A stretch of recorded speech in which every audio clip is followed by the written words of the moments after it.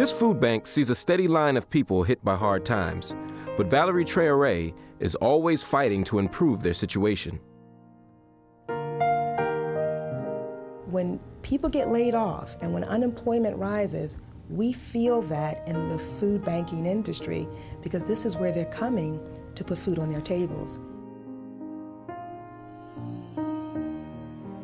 Valerie runs the Food Bank of South Jersey, which feeds more than 100,000 people in Camden, New Jersey.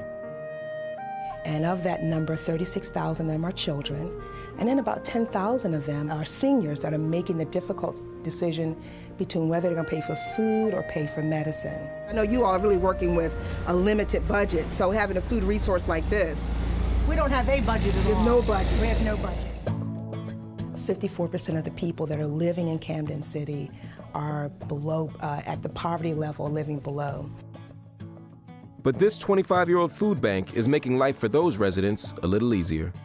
The Food Bank of Southern Jersey has been a blessing to our family church, for the members of the church, and for the community around us. It just takes the loss of a job or a serious disability to take someone from middle income, spiral right down to low income, spiral down again into poverty.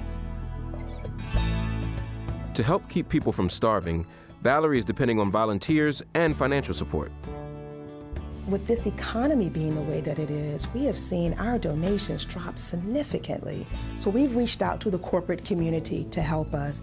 And Campbell Soup, God bless them, because they've been a partner of the food bank for many years. Val is an unbelievable champion. I mean, she's a great spokesperson for the food bank. She's a great spokesperson for hunger relief. She's one of the key partners that we have in the community, so we couldn't be more pleased with the work that we do with Val and the food bank. I want to thank you on behalf of all of those people that will eat this Thanksgiving because of the work that you're doing today.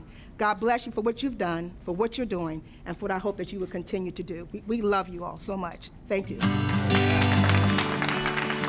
And despite the challenges of a tough economy, Valerie says her drive to help people will never change.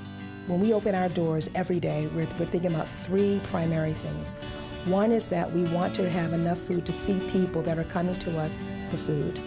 Number two is that we want to teach them how to eat nutritiously. And then the third thing that we think about all the time is what can we do to help people find sustainable ways to improve their lives?